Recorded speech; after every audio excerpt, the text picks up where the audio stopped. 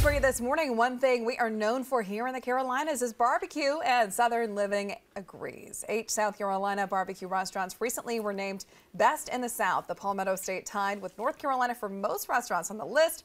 And the barbecue joints are chosen by Southern Living contributing barbecue editor Robert Moss. And you can find the full list on foxcarolina.com.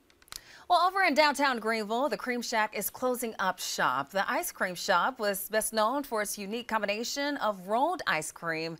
While the store did not go into detail, the owner says it will be selling the restaurant equipment and other assets. Time check this morning coming up on 9:23. Here's a story that's sure to cure your morning sweet tooth. Soon you'll be able to indulge in authentic French pastries without ever leaving the Upstate. Oh, I love that. Our Fox Carolina's Christy Waite. She joins us now in the studio. And Christy, what makes this new bakery so special? Well, he's known as the bread guy, and the mission of his new bakery in Boiling Springs is to bake the world a better place, one pastry at a time. Take a look. I graduated with 2 degrees. I have a degree in bread baking and then a degree in desserts and pastries. I use all natural ingredients, no preservatives. I make everything by hand. Meet Nick Durs, a French native who perfected his craft in France. And soon you'll be able to taste his creations at his new bakery called The Bread Guy. You can expect an authentic French vibe. I make classic French fruit tarts, lemon meringues.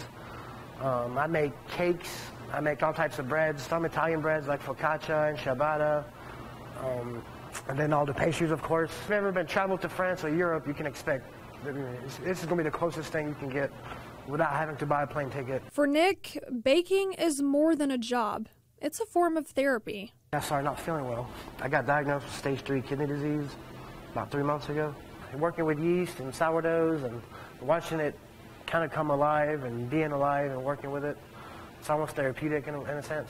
He specializes in croissants, an art that is hard to master. After years of doing it, it's a love-hate kind of thing. I'm still trying to perfect it. The key is using a good butter with a high fat content and working with the butter where it's soft but not too hot where it melts.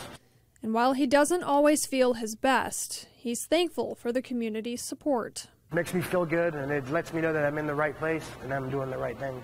Serving up smiles, one croissant at a time. And it's also very rewarding when you see people buying your products, eating it. There's a lot of kids, and they'll have chocolate croissants as big as their face, and they're just, you can see how happy they are, and that's just very rewarding.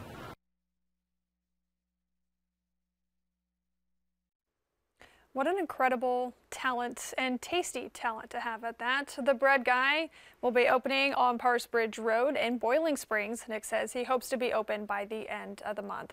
Reporting, Christy Waite, Fox Carolina News. All right, Christy, we thank you so much. Yes, and that sounds amazing and delicious.